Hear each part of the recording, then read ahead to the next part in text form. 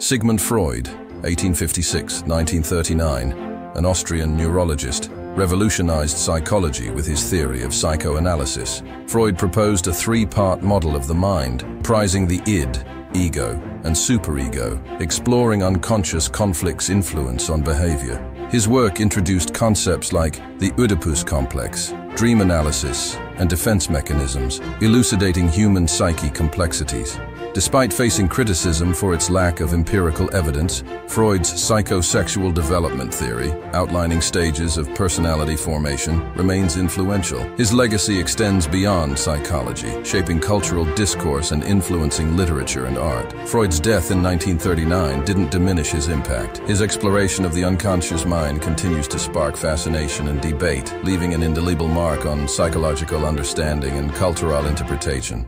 Subscribe for more. Thank you for watching.